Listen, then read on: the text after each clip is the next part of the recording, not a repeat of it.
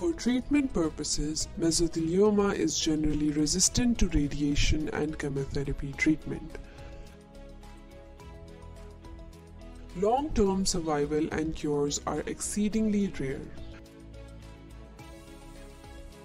Treatment of malignant mesothelioma at earlier stages has a better prognosis.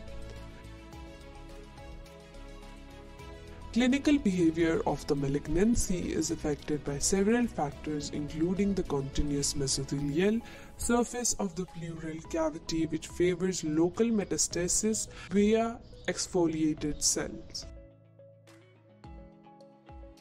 invasion to underlying tissue and other organs within the pleural cavity, and the extremely long latency period between asbestos exposure and development of the disease. The histological subtype and the patient's age and health status also help predict prognosis.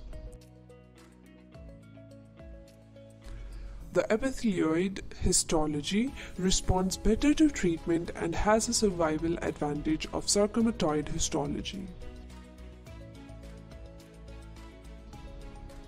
The effectiveness of radiotherapy compared to chemotherapy or surgery for malignant pleural mesothelioma is not known.